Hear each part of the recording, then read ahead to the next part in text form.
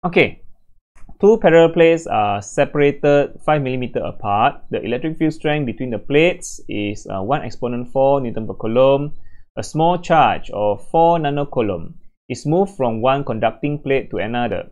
Calculate the potential difference between the plates and work done on the charge. Right? So here, this one also about two parallel plates. Okay.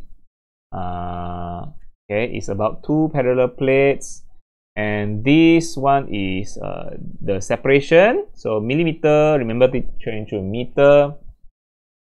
Change it to meter. Okay, and then electric field strength. So this is the E, yeah, E. And small charge, this is the test charge, yeah. Test charge. This nanocoulomb change to coulomb. Okay, move from one conducting plate to another, yeah. One conducting plate to another. So I can say, okay, I draw out the diagram is actually like this. Okay, positive. Okay, so I have two parallel plates.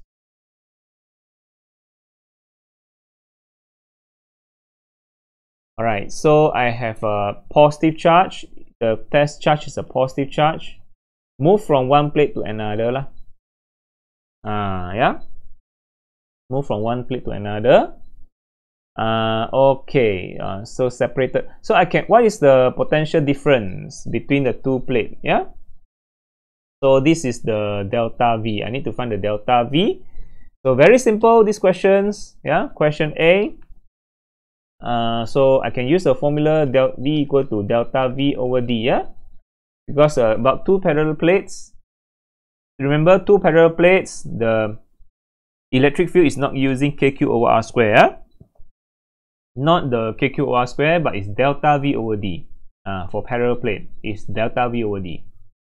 So delta V over D, I can find electric field strength and D. Okay, just substitute all the information. So electric field strength is 1 exponent 4, and then D is 5 mm apart. 5 mm. So milli is -3. Okay, milli is -3, -3. Okay, so I can find my delta V. My delta V is, what is my delta V? Yeah. So 5 exponent -3. Multiply by 1 exponent 4. So I got 50. My delta V is 50 volt. Okay, so that's my potential difference between the two plates. My potential difference delta V between the two plates is 15 volt. Okay, separated by, separated by 5 mm apart. Millimeter change to meter. Okay, so that's my potential difference between the two points, between this point, this initial point, and this final point. This is the initial point, this is the final point. Okay, so the potential difference between the 2 points, between the initial and final point, is 50 volt. 50 volt. Okay, find the work done. Now I want to find the work done on the charge. So work done. So very simple. B, work done is Q, the test charge multiply the potential difference. Potential difference.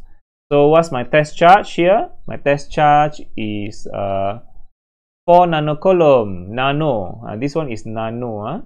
Nano. This one is nano. So okay.